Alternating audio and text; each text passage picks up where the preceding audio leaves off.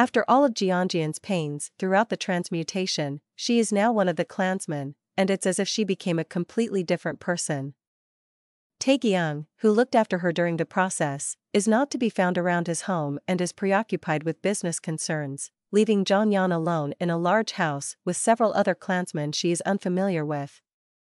At Taekyung's office, Min-jae, his secretary, was reporting to him about some of their clansmen getting into a battle with the family of Yu's underlings, but there were no casualties and only minor property damage. He also stated that the Yu family has chosen to remain mute on the subject. It made Taekyung believe that encounters with the Yu family had become routine for them. The Seo family is outraged at the loss of a direct descendant at the hands of a lunatic, while the Yu family demands to see the scumbag who ruthlessly ended their lovely princess's life. He also inquired about Jeongeon's health. The secretary responded that there was nothing noteworthy to report. The secretary was curious if their leader had genuine feelings for Jeonyeon, but since he was the one who cared for her, it's obvious they both did. Min-jae then questioned Taekyung if he had considered removing Jeongeon's memories if she refused to accept, given her obvious enmity toward them. She nearly lost her life twice because of Taeho, Taekyung's younger brother, so it's no surprise that Jeonyeon is like that unless blind love is at play. Taekyung began to wonder if Jeonyeon was in love with his brother Taeho. He was aware that Taeho lacked the ability to care for his spouse, but there was no doubt about the influence he had on women, who were even enchanted by his carefree attitude. Even the modest Ma Young-hee of the Yu family was smitten by Taeho's charisma and decided to marry him, despite the fact that her decision would be met with many criticisms. So even that human woman, Jeonyeon, was no exception. However, Taeho abandoned her after having his way with her. And it was up to Taekyung to save Jeonyeon as she was on the verge of perishing. It's as though they're in a sleazy soap drama about two brothers fighting over one woman. But Taekyung's heart aches for some reason. Min-jae then mentioned to Taekyung something he considers strange. Taeho stayed in Jeongeon's apartment for over 3 months before the incident. He also stated that Jeonyeon is not the type of woman Taeho is attracted to. Taeho may be irresponsible with women, but he would never purposely leave his smell with a woman for whom he has no feelings. Taekyung then asked his secretary if what he was saying was that Jeonyeon was special to Taeho even though he left her almost dying. Min-jae responded to Taekyung by expressing that he, too, found that aspect difficult to understand. Taeho's recent checks were largely utilized for women's clothing and cosmetics, despite the fact that when it came to human women, he mostly used them for hotel room payments. So him being completely out of character with Jeonyeon is, to say the least, strange. Taekyung was informed by Min-jae that Jeonyeon may be a mistress that Taeho has grown fond of. Taekyung cast a cold gaze at Min-jae as infidelity is a serious, unforgivable sin in the Seo family. He simply thought that the two had a deeper connection, but Taekyung cut him off and warned him that whatever the two's connection was, it would be preferable to delete Jeongeon's memories if she refused to cooperate. Min-jae reasoned that it would be for the best, but his sole concern was if Taeho would agree to wipe Jeongeon's memories. Taeho will go on a rampage as soon as he finds Taekyung's scent on Jeonyeon, since Jeonyeon not only smells like Taekyung but also carries his energy deep within her body. Taekyung questioned himself about where it all went wrong. Even though he and Taeho are only step-siblings, he basically raised Taeho as if he were his son. Taeho was terrified of the opposite gender as a child, most likely because his birth mother went insane.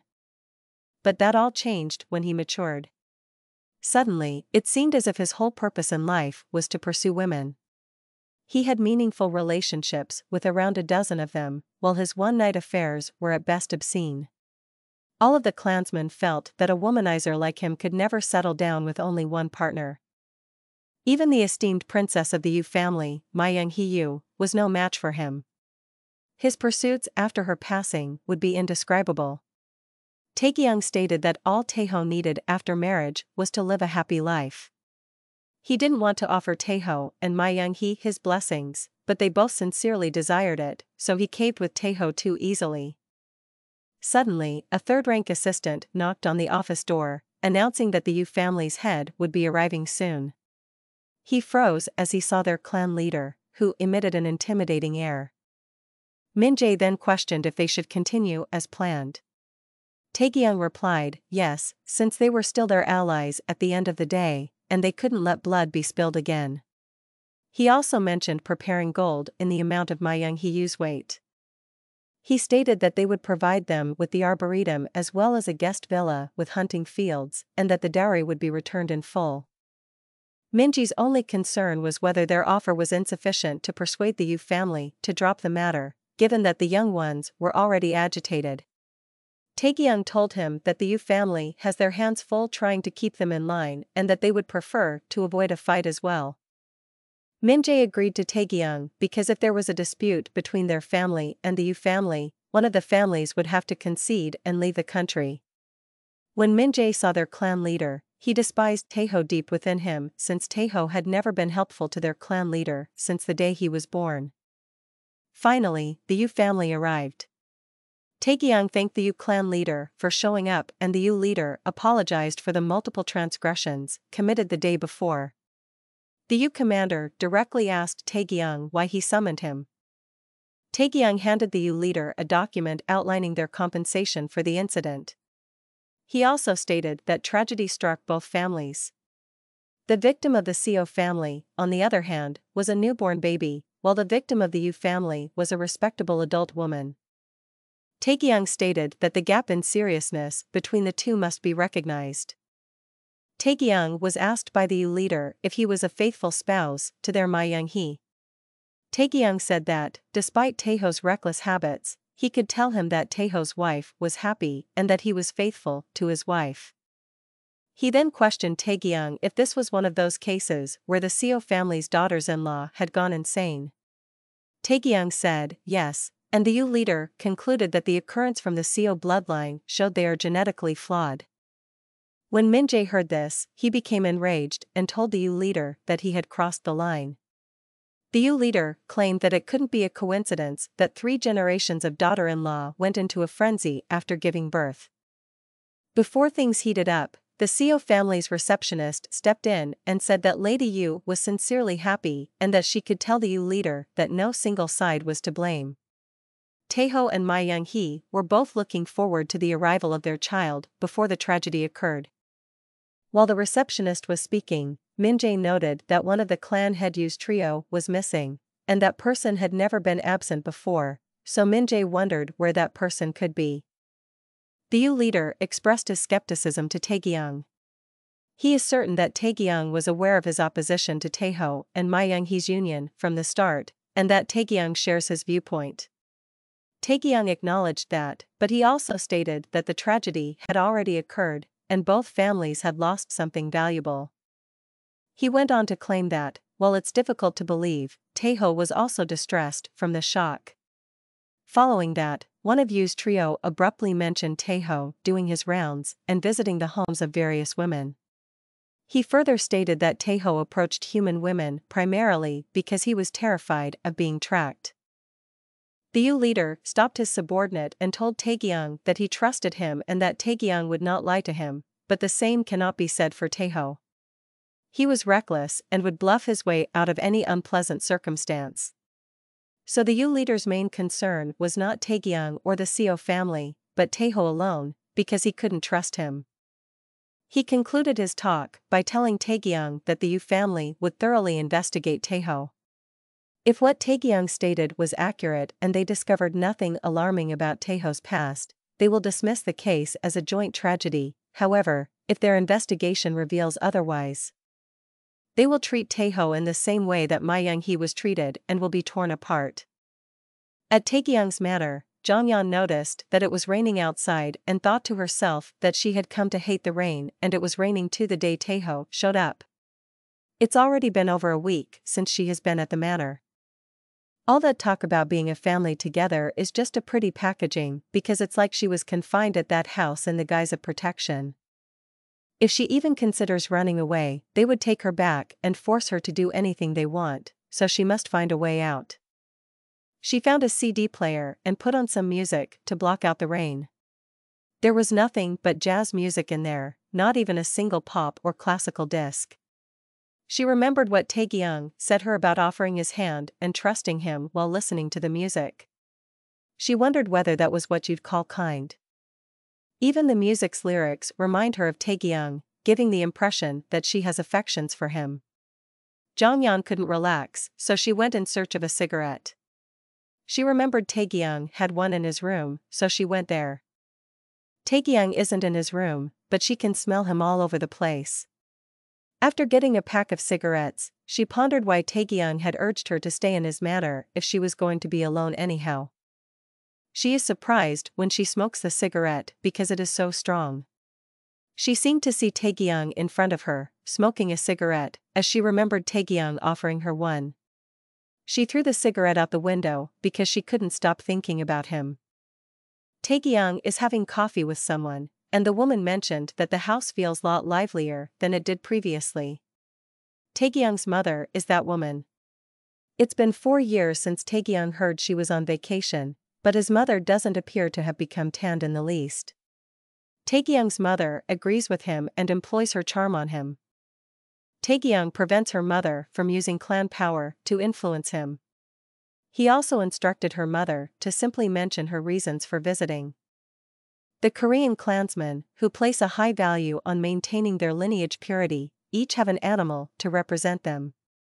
The Yu family represents a wolf, the Seo family represents a lion, and the Young family represents a deer. Despite having a creature as their emblem, the Young family is far from being weak. Their elegance is only matched by their incredibly cold disposition. Taekyung's mother, Ah Hyung-young, is a direct descendant of the Young family. Taekyung's mother told him that he takes after her family. She even informed him that he was the spitting image of the Young family's former leader, who possessed delicate beauty, yet they dubbed him the Iron Recluse. Taekyung was tired of hearing and asked her mother what she was attempting to say. She informed her son that such a character does not exist in the Seo family. Taekyung realizes he's nothing like them after hearing it. His mother expects and wants for him to have the basic instinct present in all clansmen, the desire to crush and trample your opponent, as well as a ferocious mentality driven by cruelty under the guise of rationality. His grandfather, though, would not have been poisoned by his own son if it hadn't been for it. But since none of this is new to Taekyung, he's perplexed as to why his mother is bringing it up in this way. Taekyung was compared to the juvenile moron Taeho by her mother. Taekyung has realized that she still dislikes Taeho. Her mother went on to say that Taeho is a spitting image of their father, irresponsible and selfish, with an empty head. A total idiot who acts solely on impulse.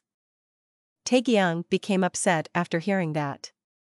She offered Taekyung to help him cheer up after learning that Taeho had just caused him a lot of trouble. When Taekyung heard it, he gave her mother a harsh look and declined. He knew it was her mother's way of warning him. As if to remind him that she is ready to push him off the edge at the slightest misstep.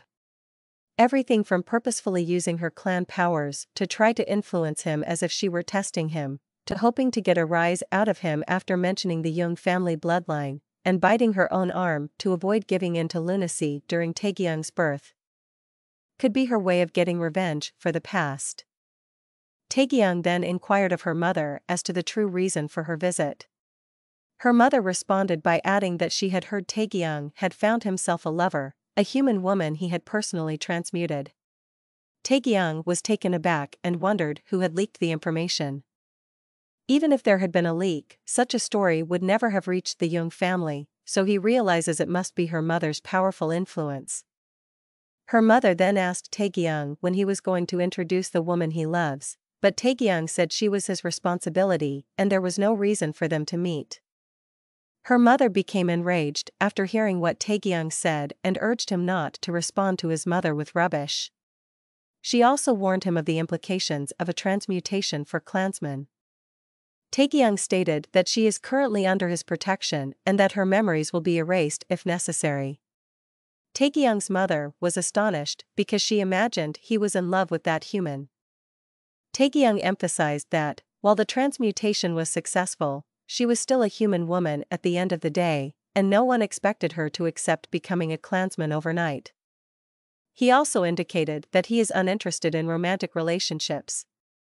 Her mother then told him that the Seo family's youthful members are notorious for being a wild bunch that thrive in craziness and disorder, with Taekyung being the exception. Lunacy is passed on from generation to generation. It is both a blessing and a curse. Even if Taekyung could suppress his desires using the strength of the Jung bloodline, no one knows how long that would endure. Her mother was certain that there was a time when Taekyung wanted to hold the girl captive, possibly tying her up 100 times so she couldn't move an inch and then turning her into a doll that had eyes only for Taekyung. She went on to say that clansmen are born with destructive instincts and cannot be removed from them. So she questioned Taekyung if he had done anything similar to that woman. Taekyung responded immediately to his mother, stating she was mistaken. He is a direct descendant and the Seo family's leader.